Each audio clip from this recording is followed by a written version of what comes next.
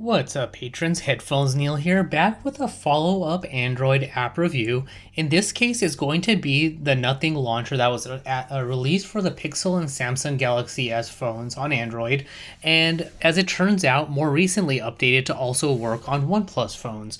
So I was actually poking around the Google Play Store. I had the search history on, much like you see here, and it showed up, and I was like, all right, well, let's see if it's there.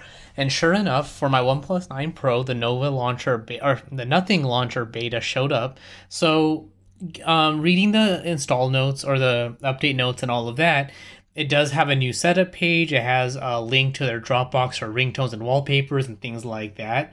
So, I thought I would install it, give it a shot, and see how it is as far as an official app that is now set to work with the OnePlus 9 Pro.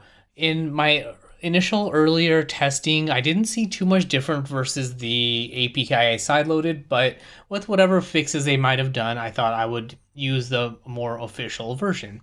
So once you launch the app, you'll get this nice initial screen as far as setting the default launcher. So we'll of course do that. It'll take you back to the prior screen and ask you for permissions for photos and media on your device. This is, of course, as you can see from the screen, for wallpaper access. So you'll hit allow. You can use the default weird hand-looking thing like it's from the Grudge if you want. For me, I stuck with my default wallpaper just for the purpose of this testing, so I can kind of see if there's any contrast or weird widget issues or anything like that. So you'll hit confirm, and then you're automatically taken to your home screen. So that's the entire setup process. From here, you technically don't actually need to do anything else, especially if you already have your own weather app installed. You can use the OnePlus one like you see here, which is this one, and you do have to give permissions. So if you kind of like a minimalist weather widget with just the current condition and temperature, then it would be one to use in a links to, I guess, your weather forecast and all of that. I do use today weather so that I can get the hourly and daily forecasts on my widgets on my home screen. So that's playing around with it earlier though. This widget is essentially all you see. You'll get the condition and temperature, and then touching it will get you the full forecast. Now, if you want to remove the widget, it's much like any other home screen. You'll hold down, and at the top of the screen, you'll get widget settings and remove. So we'll hit remove. Same thing with this nice little clock widget that's built in.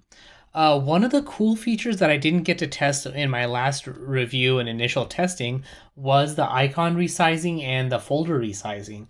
So one of the cool things here is, let's say you only use a few shortcuts on your home screen, or you want bigger icons. All you need to do is hold down on any icon, and you'll see these two diagonal looking arrows. So you'll hit that, and the icon now becomes bigger. And you can do that with just about any icon. So on this current layout, you essentially can only set 4 icons, and then you'll have a little bar for smaller icons, or a 4x1 widget or something like that. Now, if you want to create a big folder out of these icons, then you'll just merge them together like you do on any home screen, and you'll get a nice folder. Unfortunately, at the moment, you can't really do too much as far as moving the folder around or resizing it or anything like that. You can rename it if you want, but that's really about it. So I would ideally like the folder to be closer to the bottom of my screen so that it's easier to access with one hand, but that's neither here nor there. So that's really the bulk of the folders system.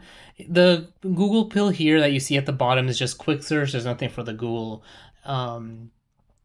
app itself or the Discover feed. There's no swiping to access the feed.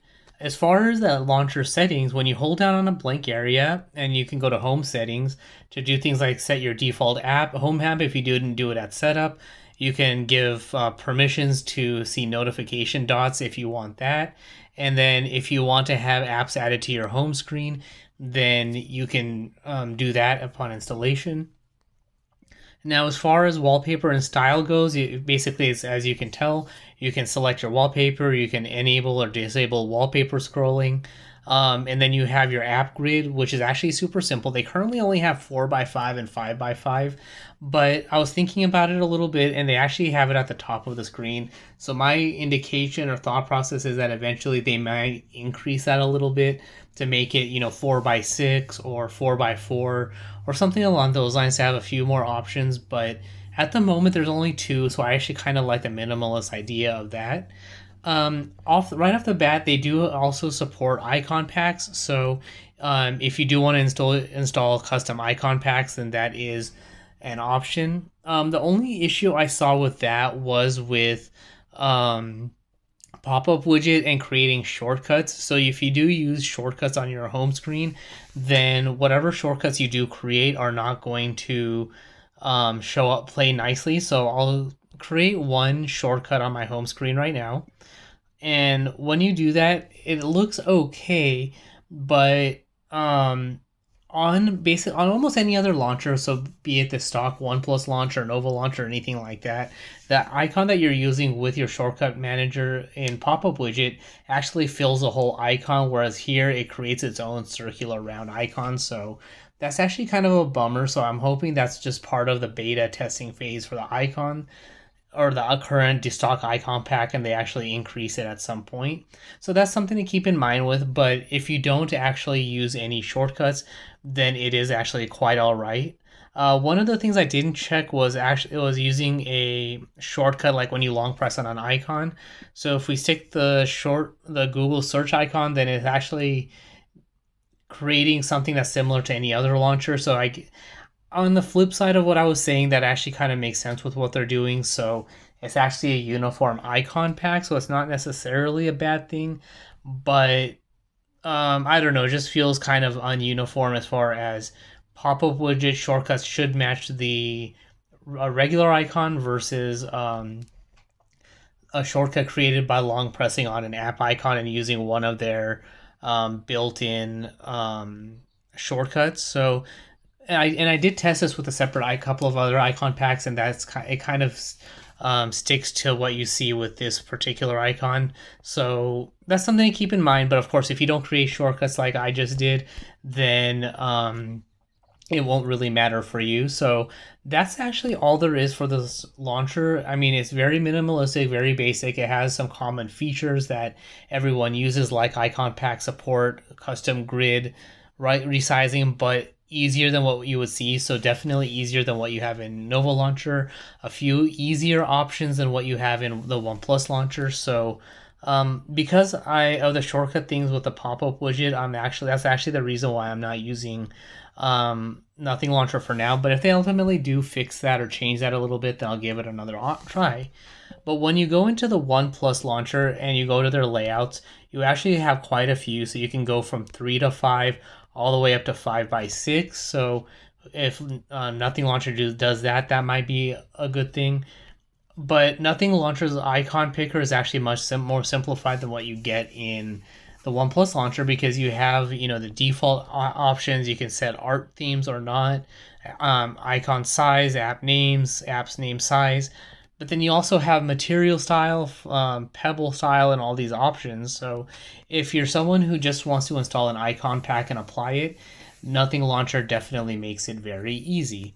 So as far as initial thoughts go, I'd probably definitely still give it a grade of about a 90%. Overall, a good minimalistic launcher. If I ever do stop using pop-up widgets, then it would be the way to go, just because I would be able to keep a uniform icon pack with the rest of my icons. So like I said, at the moment, I did test it on my OnePlus 9 Pro. I didn't see if they've expanded to other devices or not. And even in the what's new, they didn't say that they're adding support for the OnePlus 9 Pro. So it might be just one of those things that well, it actually says available for devices with Android 11 and higher, so it might be available for all devices now. So definitely a minimalistic launcher that's worth checking out. So if you just want something that is simple, easy to use, has a few options, but is not bogged down by a lot of options, then so far Nothing launcher seems to be the way to go. In my initial test, it seems like widgets also updated pretty normally, so I didn't see any issues with that either. So that's all there is for this particular review. So if you have any questions, comments, feedbacks, do you like or dislike Nova Launcher? What do you hope they implement? Like for me, I still hope they implement the double tap to lock and wake, which I didn't see at the moment. So if they once they implement that, then it should be a pretty solid enough minimalistic launcher.